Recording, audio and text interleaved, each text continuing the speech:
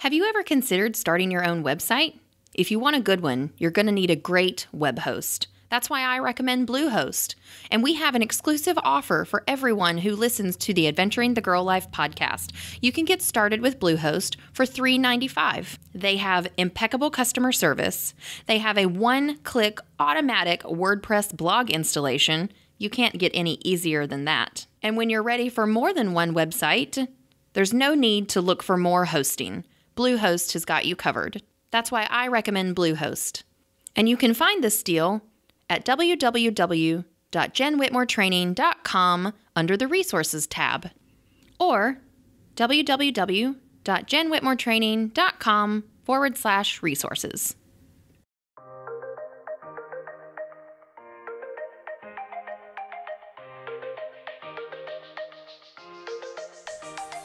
Welcome to Adventuring the Girl Life, where we believe life for every girl should be well lived. Each week, we'll explore tips and techniques to add more adventure to your world, from fitness and self-care to career building and fulfillment, and even the most mundane parts of life. So buckle up. I'm your host, Jen Whitmore, certified personal trainer, mom of two, lover of new adventures, and your new partner in adventure.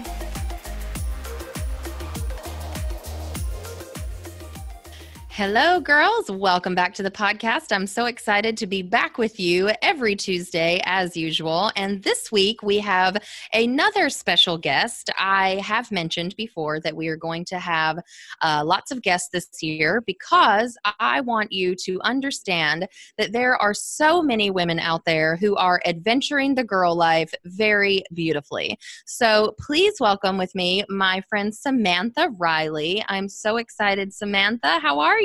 I'm so awesome, Jen. Thanks so much for having me on your show. I'm looking forward to talking about adventuring the girl life. That sounds so fun, right? Yay, me too. I'm so excited that you're here with us. So we have talked briefly, but I want the girls to get the whole story of where you came from and what you're doing. So tell us what it is that you do currently and how did you start that? I love it. So what I do now is work with entrepreneurs and business owners. It could also be people in corporate that really want to take their life into their own hands.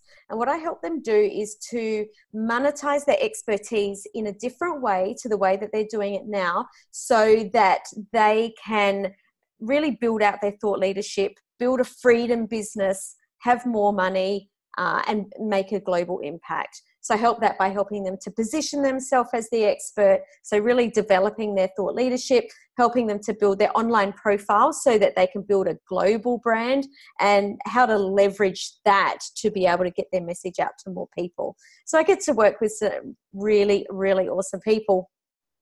How I got here is quite a funny story.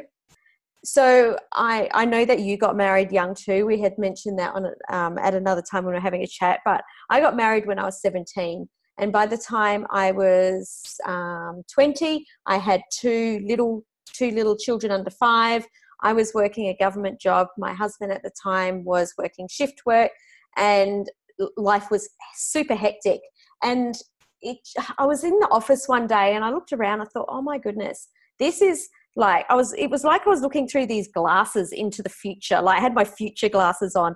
Everyone was walking around. No one was happy. No one was smiling. Everyone was overweight. It was just, the people were lovely. I'm not saying they weren't, but it wasn't a super inspiring place to be. And they'd been working there all their life. These people were the age of my parents. I was super young. I was only 20. And I thought, wow, if I stay here, this is going to be me in, 20 years time. And this is not what I want.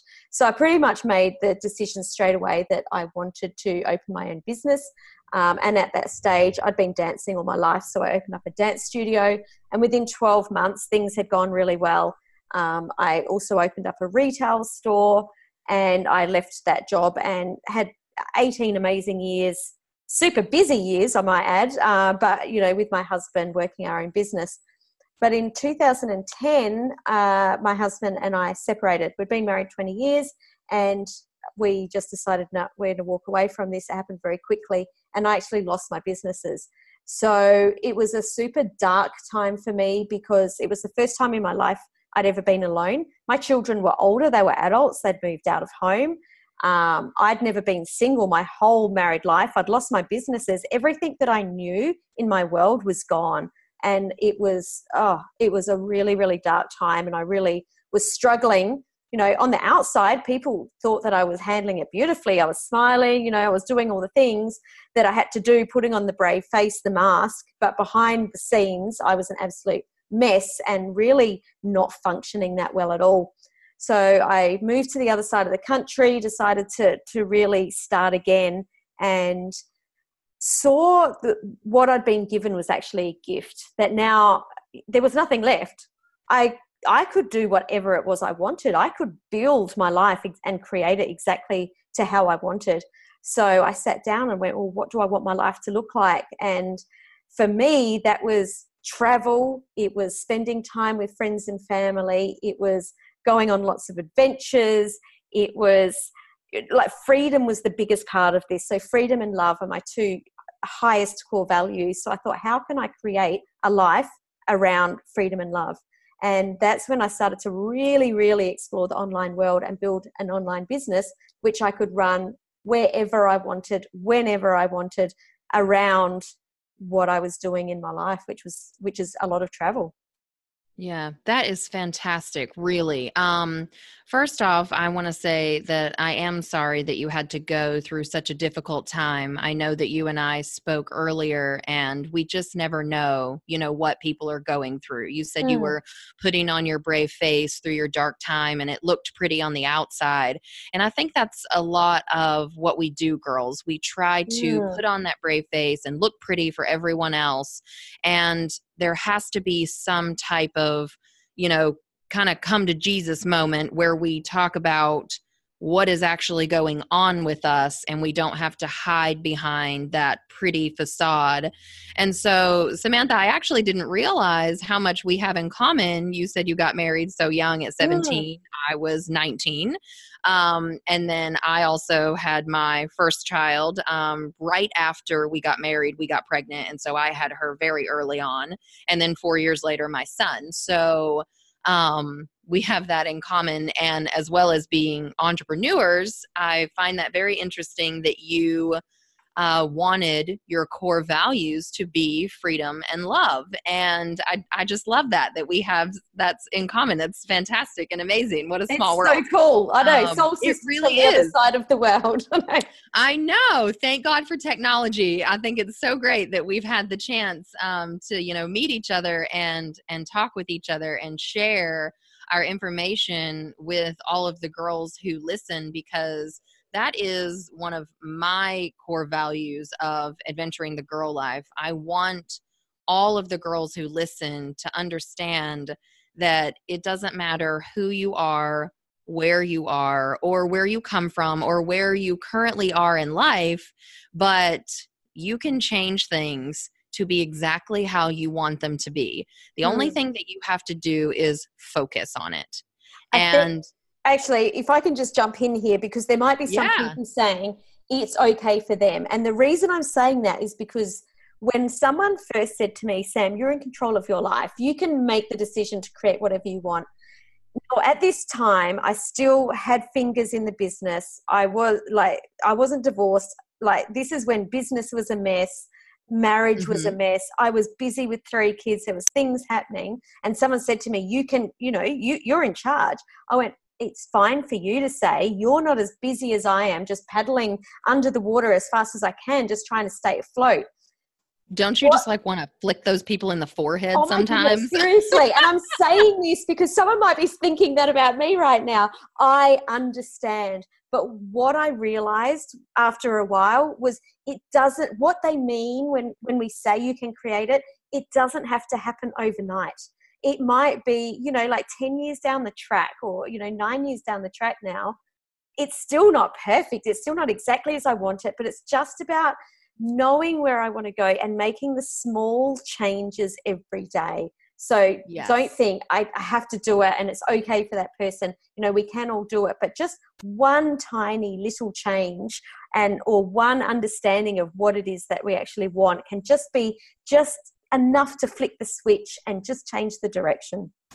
Yes, exactly. You are so right. I was just writing some things up today, and I was writing things about focusing. Mm-hmm. And we all have this, like internal mental list of things that we want to accomplish, we want to do in our lifetime.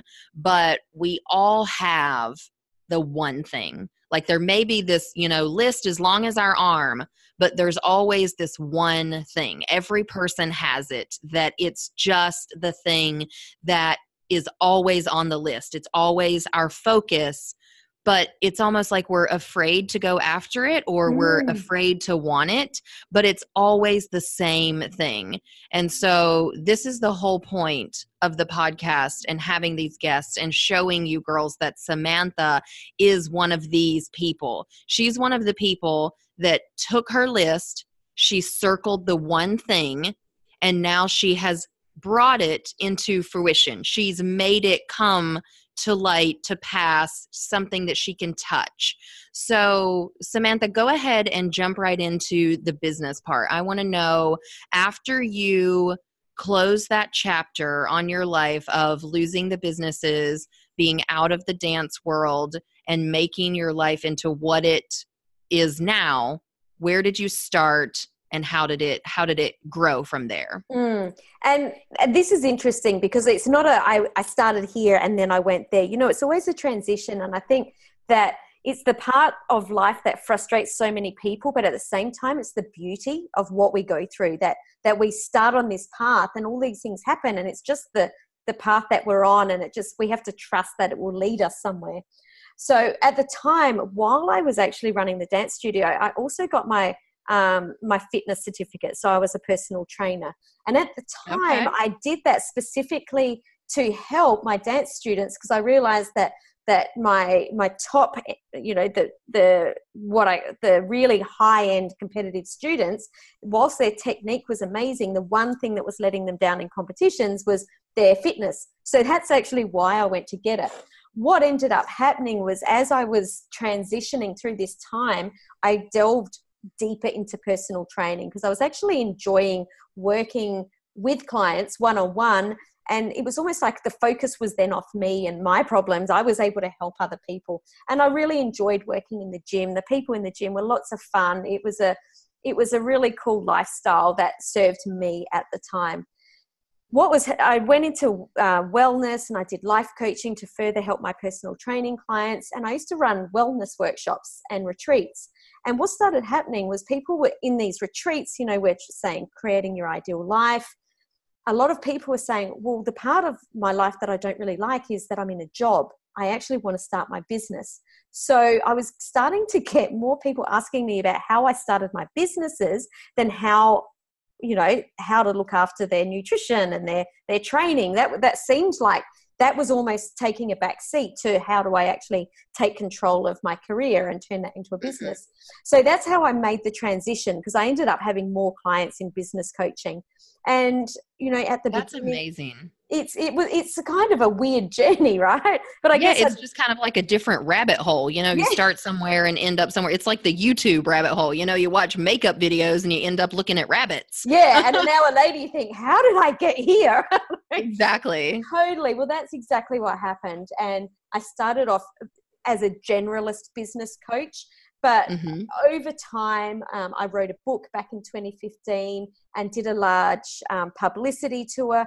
And through Okay, wait. Okay, yeah. I'm going to pause you right here. You wrote a book. Yes, I wrote a book. You are an author. That is awesome. Tell me about your book. So the book is called The Heart of Entrepreneurship. And the whole idea of the book was it was actually the process. This is going to sound so weird. I didn't want to write this book because I knew it would be amazing for other people. I wrote this book because I felt like I needed to close the chapter on some of my shit. Beat that out if you need to. I'd had such a hard few years that I felt like, for me, it was just telling my story of how I'd got here. 20 years in business, being married at 17, doing it with at then 3 children, 3 businesses. I felt like I had a lot of stories to share, but I also felt like I needed to close the chapter on, the marriage, another relationship that I'd had, and just move on. So the book is all about my journey of how I started my businesses, the lessons that I'd got from being in business for 20 years, but also intertwined with my personal stories of how things that are happening in your personal life can really affect your business. When good things happen, your business goes gangbusters. And when really bad things happen, it's really hard to keep your head above water. So that was the whole idea of that book. And it did. It closed the chapter beautifully and allowed me to move on. It also meant that so many people related to me in such a different way. And, you know, my personal training clients at the time all read it, and they were ringing me in tears going, we had no idea you were going through that. Well, you turned up at the gym inspiring us and motivating us. And we're thinking, oh my God, we just want to be like you and stay happy all the time, and realizing that that was happening behind the scenes. And, you know, so it was a book that it helped people really understand who I was and make our relationships closer, and also give people the permission to just fluff through life. It's that we're all on a journey, and it was great. So at the time that I launched the book, I did a big publicity campaign, and I would make a note of all the questions that people asked me. And I did probably at that time, I think around 70 podcast interviews. So there was a lot of questions. And the questions I got were interesting because they're people I'd never met before, just like you and I have never met in person. And they would ask questions of things that I'd completely forgotten about. You know, when you've been in business for 20-something years, you forget things that have happened. So I started to realize where what I call my genius zone was. I realized the parts of business that I was really, really, really good at. And that's how my business coaching transitioned into helping people to build their profile and develop their thought leadership to become the go-to expert in the industry. Because I realized that that was my genius zone. It was actually at the front end of the business, helping people get clear on their message, helping them to get clear on their products and their programs, get clear on their values, use that to build their audience and to create content, and you know, helping them to do joint ventures and partnerships and get publicity. So because I realized that was my genius zone, I packaged all that up and created something that was unique to me and my genius zone, which is now exactly what I help other people do. Draw that genius zone out of them to create something that absolutely lights them up and has them living a life that they absolutely, you know, used to think was a distant dream, and now they're making it a reality.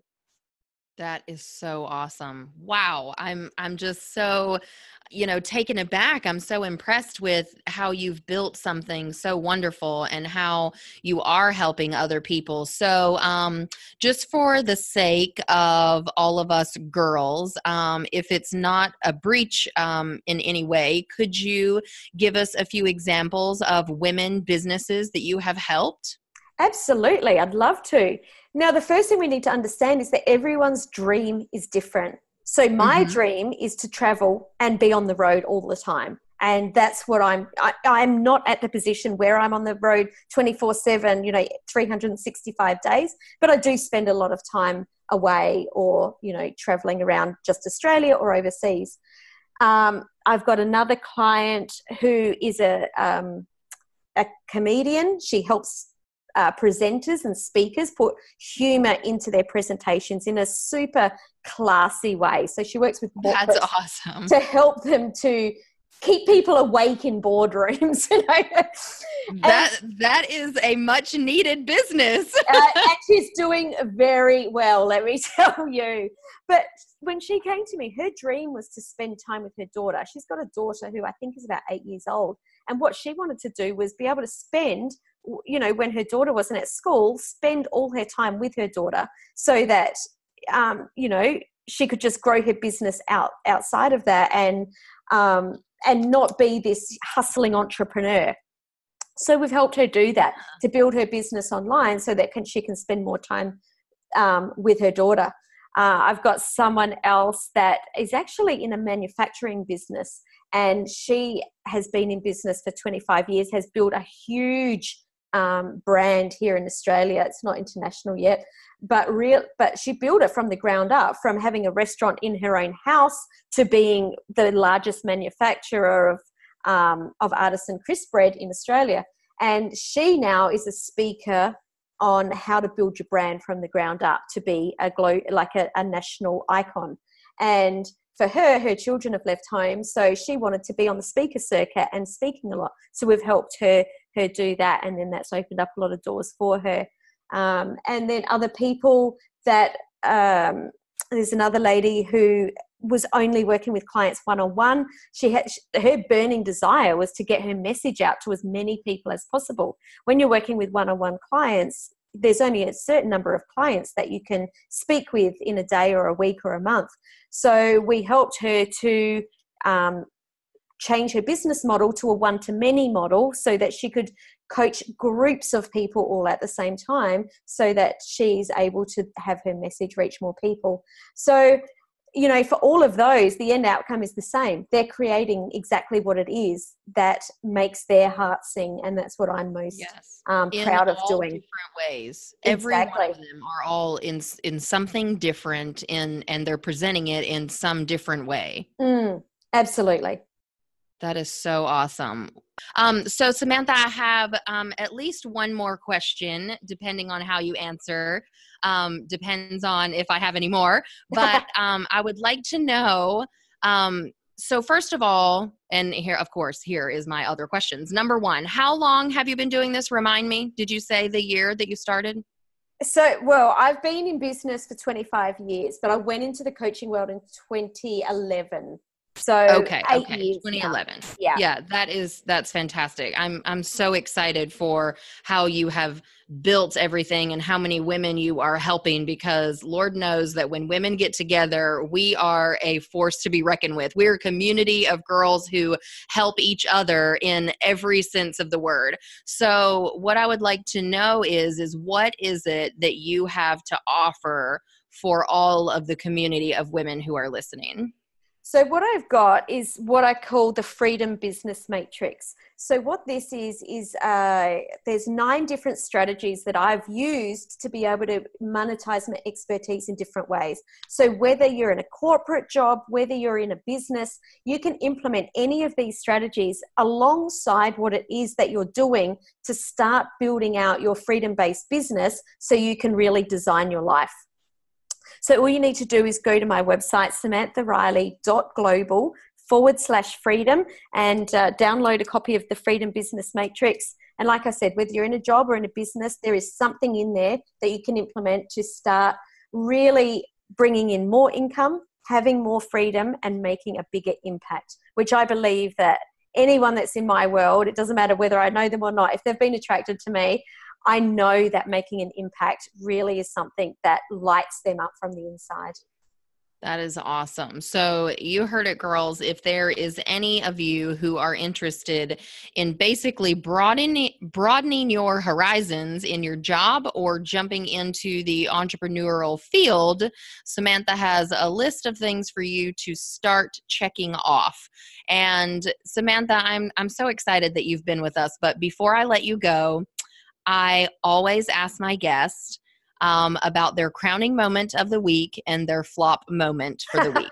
I did mention this to you a little bit earlier. Usually I surprise people and catch them off guard, but I want to know just this week something simple that you had a great crowning moment and maybe not so great flop moment. All right. Okay. Let's go with the crowning moment first. Okay. So my crowning moment would be actually having a strategy session with one of my clients. So even though I don't do a lot of one-on-one work, I do enjoy it still with my high-end clients. And we had a one-on-one session at the point where I don't even know if I want to do this anymore. And by the time we walked away, he was so fired up, because all it was just asking the right questions to get right back down into his why. Why are you doing this, and why does it matter to you? So that was just amazing. And he's had an amazing week, just ticking off the boxes. So that's definitely a crowning moment. That is great. And sometimes you just need like that outside voice sometimes, just to tell you that it's okay and you're going to get through it. That's just great. Absolutely.